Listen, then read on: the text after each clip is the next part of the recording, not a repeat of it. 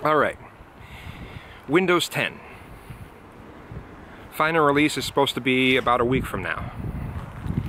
And to me, they don't have it ready at all, if I judge by the insider preview. They released the latest, what is the number now? 1026 something or other.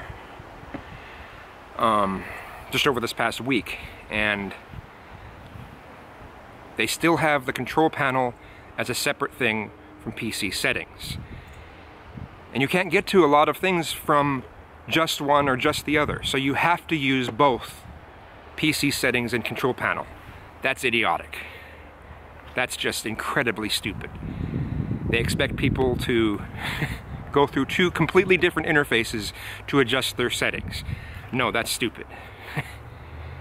That's continuing the same bullshit that people were pissed off on about 8 on. You know, it's like two completely different operating systems haphazardly put on top of each other. Let's see. Now, this may not be the case in the final release, but it certainly has been in their insider previews. Windows Update is compulsory. It's required. I can't say that word right now. And that's really bad for businesses, because a lot of businesses, they want to make sure that things are they're gonna continue to be stable. And a lot of their updates in the past have caused major issues. And companies want to be able to look at how these updates affect things and then decide on their own time when they're going to update. You know, bad move on Microsoft if they're actually going to do that. They may not, but if they do, it's a bad move. So, let's see.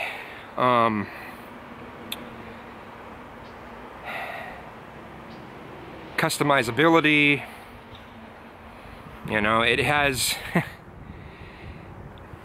I think Windows 95 actually had a little bit more customizability as far as appearance than Windows 10. Well, maybe, okay, Windows 98 had more. Windows 95, yeah, that was pretty limited, but all the window decorations are white, and you can choose this theme color that will put a 1 pixel outline around the window of that particular color you want. But you can only choose from a very select set of colors. There's no true color chooser, color picker. It's, well, you know, choose from these predefined colors. I think there's maybe 32 choices, 32 colors. It's like, really? Let's see. They still have, I mean, in this version they finally fixed the issues where you can actually import, you have a wizard for importing pictures and videos, no matter what kind of device you're hooking up to it. But in standard form, like what Google does to their mobile apps, you have no options. It's import photos or don't import photos. That's it. You can't choose which ones to import. You can't choose where they go. You can't choose their file names, nothing. Import or don't import.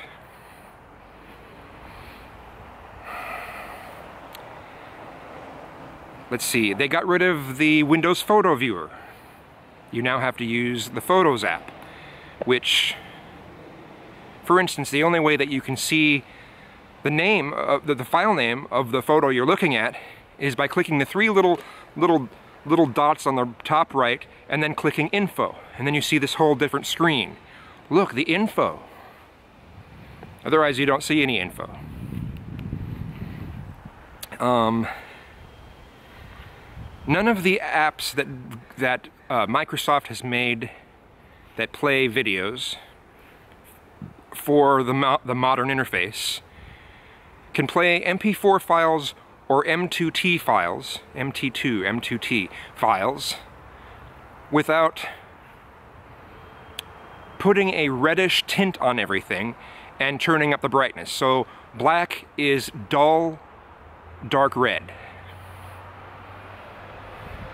There have been complaints about it since Windows 8, but they haven't fixed that yet, because I guess somehow people don't notice that, or maybe people think it's an enhancement or something. I don't know.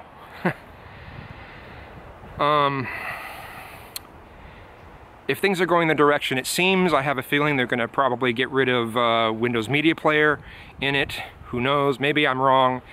But if they're doing that sort of thing with a lot of other things in Windows, yeah, they'll probably get rid of Windows Media Player, and then you have to use one of these apps that you get to see full screen ads. Well, you know, the size of the window.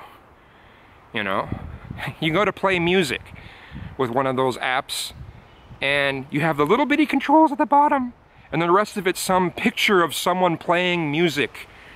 You know, oh, you know, it's like those, I don't know, I think that's kind of ridiculous to set them up that way, but that's what they're doing. If you've seen the commercials for Windows 10, the newest commercials, it's all about devices and children and devices and children and devices. They actually think they're going to get more people using Windows phones. No, Microsoft, this isn't going to help that. They think more people are going to use their Surface tablets. No, Microsoft, this isn't going to help that. The computer world hasn't switched over to that yet. You're a little early.